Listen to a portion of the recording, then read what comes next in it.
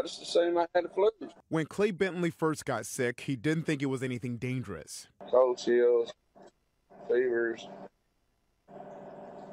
just a basic flu-like symptom. But days later, he says he was so weak he could hardly stand. Over the next 4 days, I got really bad. After several trips to the hospital and getting sent back home, he finally got an answer. I have had the flu before, but I ain't never felt this bad. And then tested me for the coronavirus, which came back positive.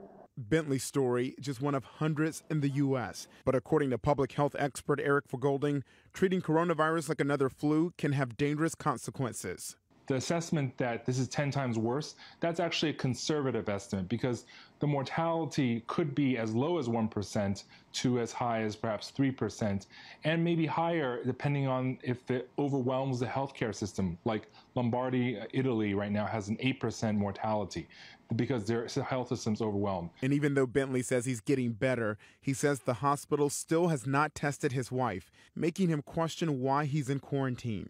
I feel like I'm in prison.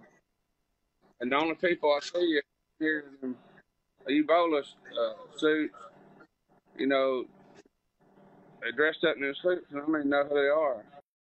An update on Bentley's wife. She has been in quarantine at home. The hospital says she has not been tested because she has not shown any symptoms.